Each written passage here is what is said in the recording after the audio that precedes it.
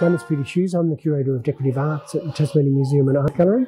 And in that role, one of the fabulous objects in my collection is this incense burner made by Suzuki Chokichi, if that's how it's pronounced, in the 1870s or 1880s. It's one of the most fantastic objects in the Tasmanian Museum and Art Gallery Decorative Arts collection, and perhaps in the whole collection. It's a tour de force of bronze casting. It was made probably sometime around 1880. There are a few of these made by some of the leading bronze casters in Japan, specifically to tour international exhibitions. So we don't know how this one ended up in Tasmania. It was donated by Lady Ashbolt in the 1950s, and it's been here ever since. And for many, many years, it was on display in what's now the Colonial Gallery. A truly spectacular object in terms of its scale, but also in terms of the detail of the casting and the refinement of that detail. It represents a mythic scene, which is actually the creation of the world. So the figure below is Pangu. He's the god creating the world.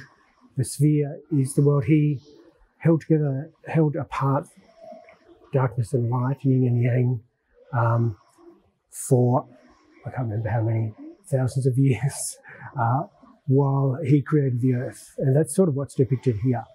It's unlikely that the incense burner ever functioned as an incense burner.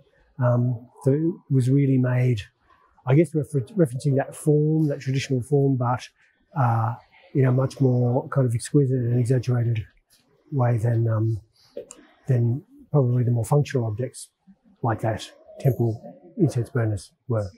In one way, it's an object made for travel in the first place, and also made to kind of represent a country, which is Japan, and to represent its kind of technical and artistic prowess.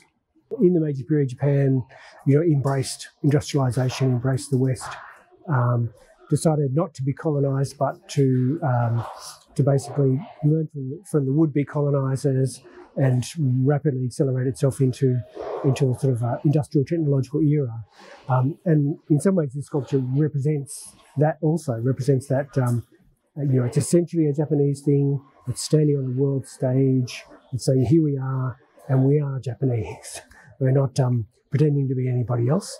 So this is essentially a Japanese story in terms of the mythological story represented. Essentially a reasonably traditional Japanese skill in bronze casting, but taken to a level that's meant to represent Japan as the foremost nation in this sort of craft, if you like. In 1851, there was the Great International Exhibition in London, and that sort of sparked off a whole series of exhibitions. You can even see the expo in Brisbane in the 80s as kind of part of that series, kind of petering out, if you like, in the late 20th century. So these exhibitions were held in different countries, colonies. So there was a great exhibition in the Crystal Palace in London. They had another great exhibition in 1862, 10 years later, I should say.